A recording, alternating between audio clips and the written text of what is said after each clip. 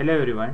In this video we people are going to discuss how to add a special character or special symbol. Now I simply write here one statement over here, that is I got 75% mark in exam. But it is to be observed that when I add simply a percent symbol, then it can be look like as a comment.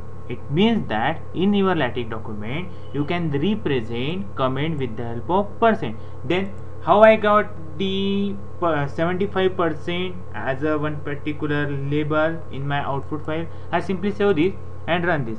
It is to be observed that I got 75. What do you mean? Nothing. So I want to add some special symbol in our Latex document. What we have to do, we simply add single backslash. We already discussed in previous video backslash, which can use to add some command. Now if we want to add some special symbol in our Latex document, then we people are simply adding that special symbol with the help of some backslash. Okay, save my file and run it. Here it is to be observed that I got 75% mark in exam. Now we people are moving toward the another some special type of symbol. I am having $200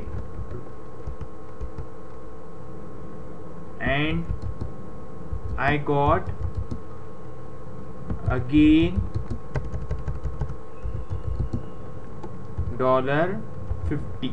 Okay, again I save this and run this. Here I am having 200 and I got again 50. What do you mean? Nothing. So again we want to add the dollar symbol in our final Latex document. What we have to do, we simply add a slash, then again we simply add a slash, then 1. Check it.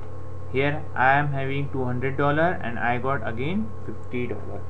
After that we want to add again some more symbol, that is I and ABC going to play cricket. Okay, instead of this and, I simply use a symbol, that is and. Okay, again I check it, save it and run it. It can give an error. So how we can remove it? Simply adding a backslash. Okay, then check it. Here is also an and. It means that if you want to add some special case symbol, then that special case symbol is actually added with the help of backslash. So it is compulsory to add backslash. After that you can add your special case symbol. Okay, thank you.